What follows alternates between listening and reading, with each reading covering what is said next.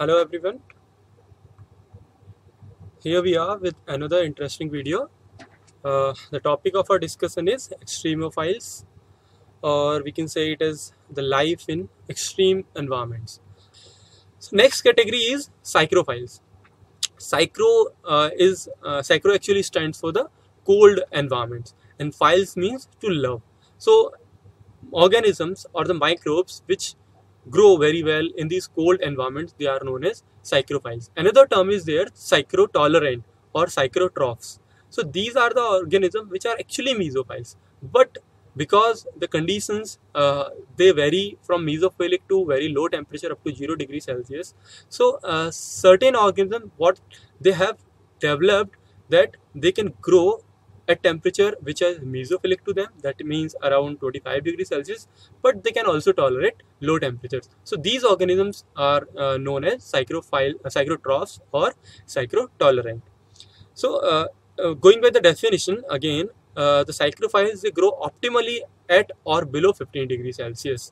Temperature range can be from -2 degrees Celsius to 20 degrees Celsius. While for psychrotolerant, they can grow from 4 to 35 degrees Celsius. So the example over of this category includes Pseudomonas and the Psychrobacter, that is a major studied organism which can grow at low temperature. Apart from that, there are several yeast, including Candida, which can grow at very low temperature. And number of these bacteria and the fungal strains or the yeast strains, they have been isolated from several cold environments, including polar regions, Antarctic soils, Himalayan soils, and several marine environments as well. So these are the habitats: glaciers, cold deserts, Himalayan soils. These are the habitats for these organisms to grow. So again, the same question arises, that how they are adapted to this environment, and the answer is the proteins which are secreted by this organism. These are known as cold shock proteins, antifreeze proteins, and apart from that, they can also maintain the fluidity of their plasma membrane by having or incorporating unsaturated fatty acids and by producing exopolysaccharides from the cell. So these are certain adaptations which helps these psychrophiles to grow in these cold environments. Next category, that is defined based on the pH of the habitat or the medium, and that is alkalophiles. Alkalophiles, if we break the term, that means alkali and to love. So organisms which grow under high pH or the pH above 10, they are known as alkalophiles. So for optimum conditions for these organisms is pH 9 or above. But there are certain organisms which are known as extreme alkalophilic organisms, which can grow very well above pH 10, or in some cases there are certain organisms which has been isolated from various environment. They can grow at pH up to 14. So these are some mystical things about these organisms. That's why they are known as extremophiles. So example in this category includes Bacillus alkalophilus, Micrococcus, and Microcystis, which is a blue-green algae. So from where these bacteria or the organisms, they can be isolated? So the answer is several alkaline lakes are there which are having very high pH. Several soda deserts are there which are very stable, and these two which I have named, these are very stable, naturally occurring alkaline environments. You can see in this picture, it is showing an alkaline lake in eastern Sierras. The alkalinity of this lake is very high, and therefore it supports the growth of various alkalophilic microorganisms. Again, question comes to adaptations. So these organisms, what they do to adapt in these environments, they have the ability to maintain low cytoplasmic pH than the external pH, because the pH of the external environment or the external to the cell pH is very high, above 10. So what they have to do, they have to maintain the internal pH of their cytoplasm to very low. So how they do this? They do this by means of coordinated hydrogen and sodium ion pump. So you can see in this picture, the hydrogen, what they do, they take the hydrogen ion inside the cell, which reduces the pH, while they excrete out or they secrete out the sodium ions outside their cytoplasm. So this coordinated hydrogen sodium ion that act and finally help in the reduction of the intracellular pH. So there are certain applications of these alkalophiles. There are several enzymes, including lipases, amylases, which has been isolated from these alkalophilic organisms, which have uses in detergent industries as well. Next category that is based on the pH, again, that is acidophile. So we talked about alkalophiles. So now it is acidophiles which can grow at low pH. So their natural habitat is pH of below 5 unit, and the optimum growth is at around pH 3, and in some cases it is below 5, below 3. So the example in this category includes sulfolobus is there, thermoplasma, and thiobacillus. An example again is given here, the ferroplasma acidur manus. So this is an archaea, which is an iron oxidizing acidophile, and it has the capability to grow at pH 0. Isn't it fascinating? It's because an organism growing at 0 pH, uh, obviously that organism is a very extreme acidophile organism. So from where these acidophiles they are isolated, or what is the natural habitat for these organisms, and this include acidic rivers. An example of an acidic river is Rio Tinto. It is in Spain. And another example is sulfur rivers, mines are there, acidic mines are there. So these are certain natural habitats for these organisms. So how they adapt? Again, the adaptation is of these organisms is by their higher relative internal pH is maintained.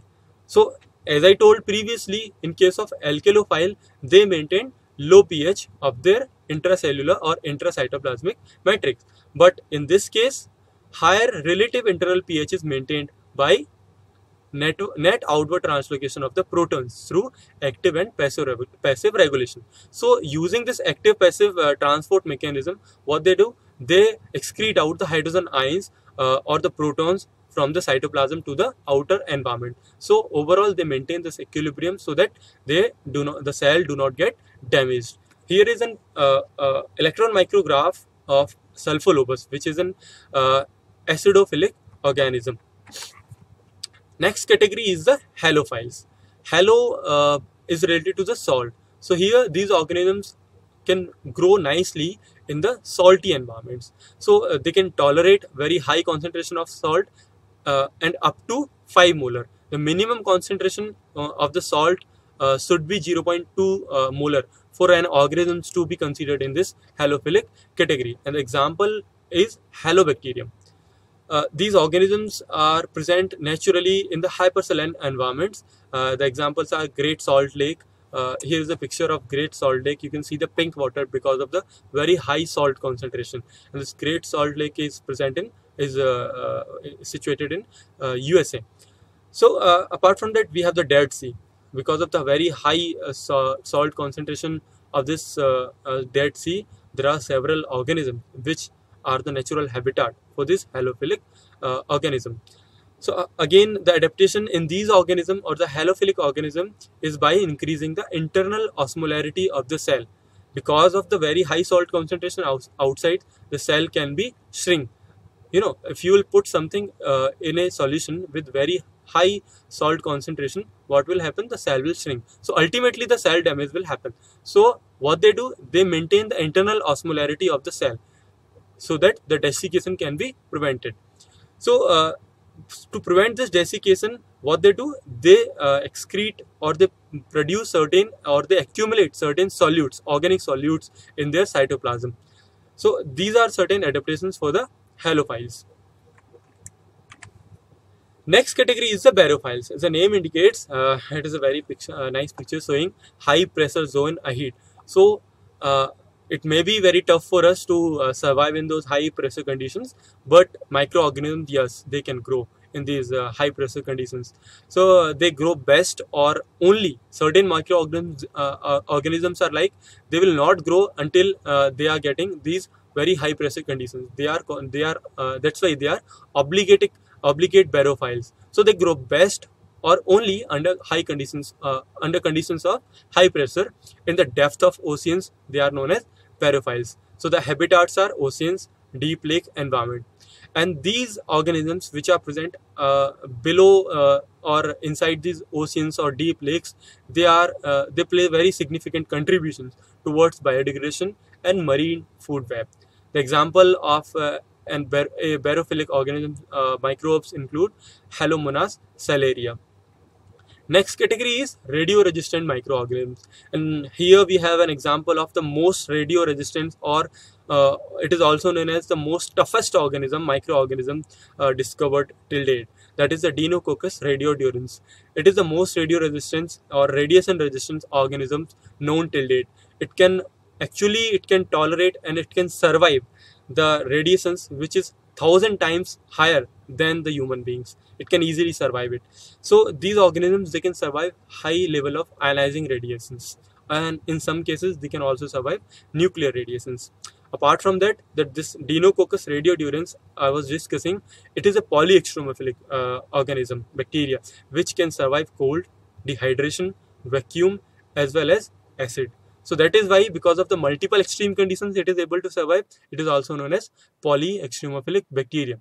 So this Deinococcus radiodurans, it has certain specific characteristics which makes it so toughest organism.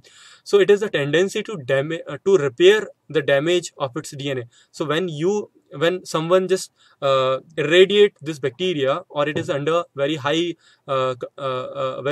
radiation, so what it does, obviously the DNA gets damaged, but the mechanism or very high tendency to repair its DNA, that makes it toughest organism, because as soon the DNA is damaged, it is ready to repair it again and again. So here is the cell structure of the Deinococcus radiodurans. Generally it is a spherical bacteria, but here the four spherical cells, they are arranged in a very nice manner, and you can see the DNA of this Deinococcus radiodurans over here. So these are certain the category of microorganisms which comes under extremophiles. But apart from that, there are certain different categories which can be includes metal tolerant organism, because metal, a very high concentration of metal is also intolerable. But certain microorganisms, they are very nice, they can survive, or they can adapt, or they can grow in those high metal concentration as well. So that's all for today. Thank you.